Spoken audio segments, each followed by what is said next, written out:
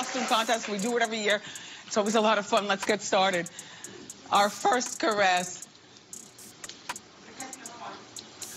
When was the last time that Wendy Williams blacked out while she was on the air? Wendy's first husband, Bert Girigorie, divorced her due of her addiction, which is what brought her to this stage in her life.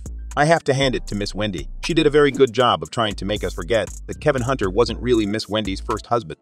It was speculated that Wendy's violent addiction was to blame for the problems that they had in their marriage, and Bert went on to explain why he was forced to walk away from his very dysfunctional marriage. What exactly did he have to say about Wendy's terrible addiction, which ultimately led to the dissolution of their marriage?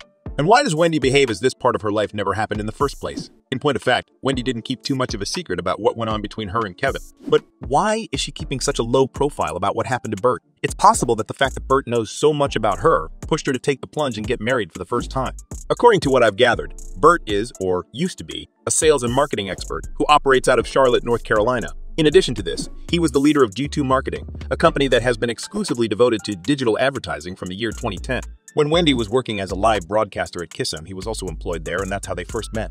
After years of being good friends, they eventually developed romantic feelings for one another and were married. It is reasonable to anticipate that they will engage in conflict, miscommunication, and friction with one another. Just 5 short months after being married, Bert and Wendy went their own ways and began living in different locations. They had been married for a little over a year when they decided to end their relationship in 1995. And I was wondering whether you felt it strange that Bert wasn't in the movie about Wendy at all. It would be impolite to gloss over someone's first marriage if you were to film a movie about their life and release it for public consumption. When asked about her past marriage in her biopic, Wendy admits, "Yes, I'm missing my first husband." This statement serves as a type of explanation for why she does not want to discuss it. To tell you the truth, there isn't all that much mystery around the beginning of a marriage that ended after just 5 months of being together. Wendy insists that there is nothing special about her relationship with Bert, despite the fact that it is obvious that a lot could be written about the two of them in the past and how they got together. Wendy only made a passing reference to Bert in her memoirs, and even then, it was to refer to him using a name that she invented, Robert Morris, IIE. She conceded that they weren't a good match for a long-term relationship, despite the fact that they made for a lovely picture together. Wendy asserts that the continual arguing started when he started to criticize her appearance, which included the way that she dressed as well as the clubs that she visited. The majority of them were people who worked in computer science, CEOs at various companies, and people who listened to her program. She had previously said that she openly despised all of these groups of people. Wendy loathed them due to the fact that they constantly harassed her with inquiries regarding well-known figures whenever she was in their company. One of the reasons why she detested them was because of this aspect of their character. In addition, Wendy claims that Bert abused her in her book. She even goes so far as to refer to their most recent dispute as the final quarrel. And she continues by saying, "Who knows what it was about, but I know for sure that this guy did something that I can never forgive."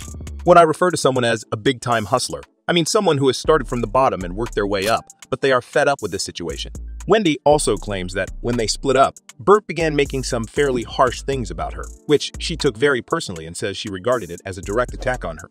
In the end, he decided to dissolve their marriage by filing for divorce and requesting alimony so that he could continue to live at the same level despite the split. The reason for this is because Wendy went through something that was quite similar when she dated Kevin back when she was in high school. At the very least, it is how Wendy portrays the events that transpired throughout the occasion. On the other hand, if I may put it this way, if I had to surmise, I would suggest that Bert felt the end of the marriage was due to an entirely other reason. However, this is just my best guess. In 2019, around the time that Wendy checked into a treatment center, For some time now, and even today and beyond, I have been living in a sober house. Bert gave an interview to Radar Online in which he reviewed their marriage and confessed the truth. In the interview, he also detailed the infidelity that occurred throughout their marriage. Around the same time, I found out that Wendy had been raised in a household where indulging in the use of alcoholic beverages was strictly forbidden. When Wendy was appearing on national television, she often blacked out during her appearances. In response to Radar's online questioning about Wendy, at first, Bert claimed that he had mistreated her and said that her infidelity was the primary cause of the dissolution of his marriage, in addition to her addiction to drugs and alcohol. He told me that after we broke up, complete strangers started calling me to tell me all kinds of personal things about their lives and the circumstances they had found themselves in. He stated this started happening shortly after our breakup. It was irrelevant to topic that was being discussed at that particular moment in time for a number of reasons. That was not a stunt. I'm overheated in my costume and I did pass out. But you know what? I'm a champ and I'm back. This information was provided to me by a few other persons who informed me that they had seen her in the company of other males. On the other hand, he did provide the information that he was acquainted with a man who worked in the entertainment field and that Wendy was having an affair with this man. He said that he knew this man since he worked in the entertainment industry. Despite this, he was extremely careful to conceal his actual identity so as not to put their relationship in jeopardy. He did this so that they may continue to be together. According to him, Wendy's severe addiction to the drug that she was misusing was the primary factor that led to the conclusion of their romantic connection. It is quite possible that Wendy concealed this knowledge from him when they were dating throughout the time that they were seeing one another. Bert vehemently denies having any knowledge of or familiarity with the allegations that have been made about her use of narcotics. After they had ended their relationship, he began to seriously contemplate the idea that her peculiar behavior may have been caused by her addiction to drugs or alcohol. However, he did not believe that this was the case. Wendy had a relapse in January 2022 as a direct result of the circumstances that were occurring in her personal life. Wells Fargo, out of concern that Wendy had lost her mind, canceled her bank accounts. In addition, the financial institution had grounds to suspect inappropriate influence, financial exploitation, or dementia in the customer. Wendy did, in fact, recount the whole event from her perspective, including all of the detail. My thing is that I've been asking questions about my money. And when I began asking questions about my money, suddenly Lori Schiller has got no response regarding my money. I want my money. After a string of episodes in which she was seen drinking in public, Wendy finally admitted that she needed help for her severe alcoholism and entered herself back into treatment for it in August of 2022. She attended counseling for a total of a month and a half.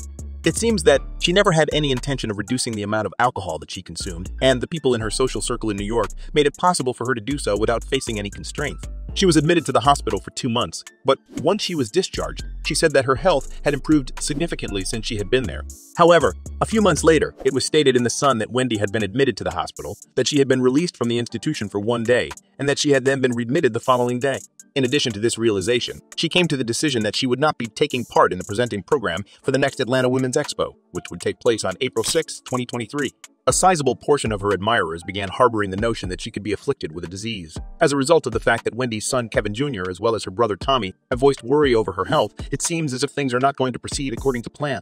At the very least, Wendy's ex-husband, Bert, is of the opinion that this is the case. Those who have been following Wendy's adventures for any substantial period of time will be aware that the difficulties Bert highlighted are not in any way original, in any sense. Wendy was really honest and open about her personal difficulties with drug misuse and the following path to sobriety that she had to go through. He embodied every negative connotation of the term addict. Everyone, from my coworkers to my supervisors, is aware of the fact that I consistently arrive at work early and remain late, but instead of terminating my employment, they just watch as I arrogantly put on my headphones, stride into the studio, and smoke on a cigarette while I make ratings. The addict's substance abuse was ultimately responsible for the dissolution of the marriage. There is, of course, the potential that one of the contributing elements that contributed to the decision of the pair to end their marriage was Wendy's allegations that Wendy's husband had abused her. This is a possibility that cannot be ruled out. Nevertheless, I am curious in your thoughts on Wendy's apparent disregard for the fact that she was married to someone else in the past. Please share your perspectives on this topic.